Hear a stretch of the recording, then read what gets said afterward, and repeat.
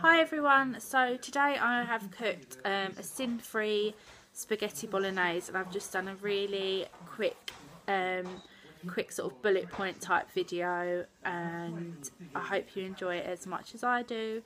It's completely sin-free on the extra easy plan, so yeah, I hope you like it. Chop some onions, peppers and mushrooms. Add to a pan sprayed with fry light. After about 10 minutes, add some more fry light and some garlic and mixed herbs. Next, add the mince and start browning that off. Whilst browning the meat off, add a teaspoon of tomato puree. Once all the mince is nice and brown, you want to add the passata.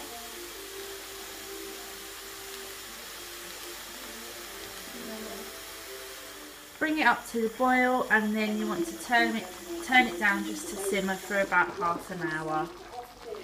The bolognese has been simmering away for about 20 minutes now, so that's pretty much ready. And now I've just added my pasta to some boiling salted water, and that will take about 10 minutes to cook.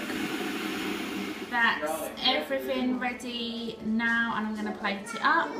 So there's the finished product, sin-free bolognese. I'm going to add 15 grams of parmesan for the remainder of my hexae for today. Oh,